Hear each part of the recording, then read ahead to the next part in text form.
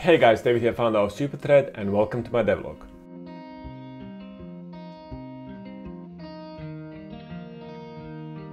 So in this devlog, I want to talk about caching, and more specifically on how you can use caching to increase the access speed of your data for your backend app. So how you can basically put caching in front of a database, which may be writing data to a hard drive. By putting the caching in front in various different ways, you can actually increase the speed at which your app responds. And I'm really excited to be doing this video because at SuperThread, I think a lot about caching and how we can increase the speed of the database. We don't only want the front end to be fast, but we want our API that we're going to be giving out to our developers to be also fast.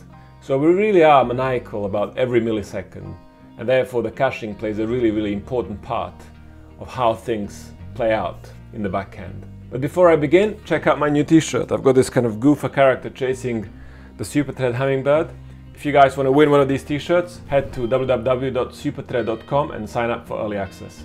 We are looking for early access subscribers, so you guys can test out our early product and give us some feedback. We'd really appreciate it. Anyway, without further ado, let's go through different types of database caching. So to begin with, the way caching is typically done is by using a side cache approach. And the way that normally works is that you would have your backend app written in something like Java or Golang or PHP.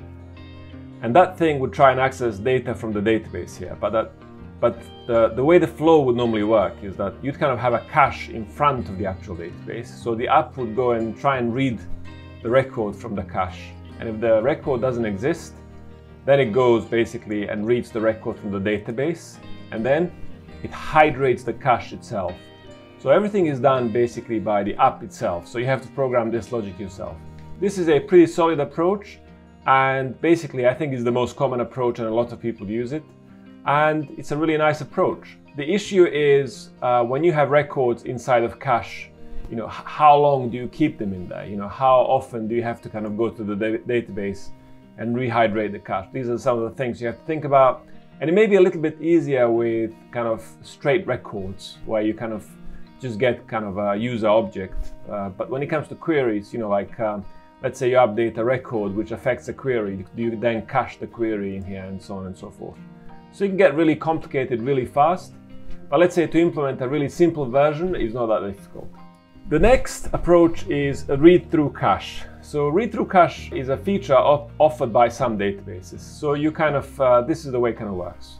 So this is your app, let's say a PHP or like Golang app, and then it kind of tries to read the record from cache. And if the record doesn't exist, the cache itself, so this is part of the DB now, you see.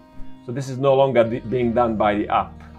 So the caching kind of layer of your DB then goes and reads the record from the database and then hydrates the cache and then returns the cached record. So then basically next time somebody comes, they'll have the cached record here inside of the cache automatically. The same thing goes for write-through cache. Once again, you have your app and it tries to write the record, and then the cache layer of the actual database. So this is part of your database application. This isn't done by your app, once again. Basically says, let's write this to the database, which is basically writes it on a hard drive somewhere.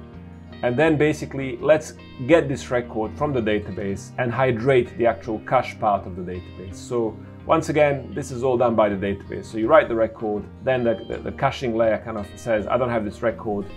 And it says, okay, I'm going to write this record to the database, and then I'm going to pull the actual written record, the record I just wrote, back into cache, and then the actual record is returned to the app from the cache. The next scenario is the write around cache.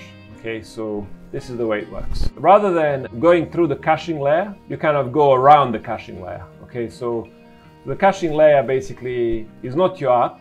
It may be part of the database. For example, say, you know, Postgres can have this caching layer. So what you then do is the app or your app goes and writes the record to the database straight away. And then the database itself then populates this caching layer.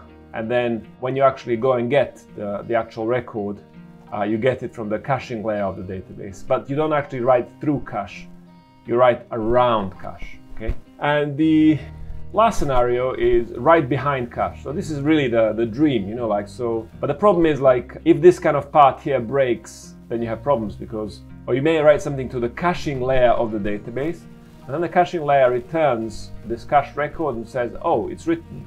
And then it goes behind the scenes and writes it to the database, and then kind of writes it back to the cache, rehydrates it back to the cache. Now the problem here is that what happens if you write to the cache and then the cache flakes and then the cache says, oh, I've written the record, and then just after it says I've written the record, it flakes out, then it doesn't get written to the database. So basically then you have kind of consistency issues. So in such cases, basically what you have to do is have many kind of nodes of the actual cache replicated. So in case one flakes out, basically you have more reliability because the other one's going to do the same thing. So this is kind of the ultimate dream. And then also in such scenarios, you may have actually the caching part, so the in-memory part, do your queries too, which would be really cool. So it's kind of a replica of what's on the hard drive, and that's the ultimate. But then once again, as I said, what happens if there's this break between the actual memory and the actual hard drive? Then you kind of have these inconsistencies and it can cause kind of a nightmare. So which one do you kind of choose? It all depends on what you kind of are happy with. Do you want eventual consistency, or do you want immediate consistency? Is writing speed important to you? Is reading speed important to you? How important is reliability? Are you talking about the bank here? I mean, must the record go through? Must the record be absolutely consistent? Then you kind of have to make sure that the record gets written inside of the database.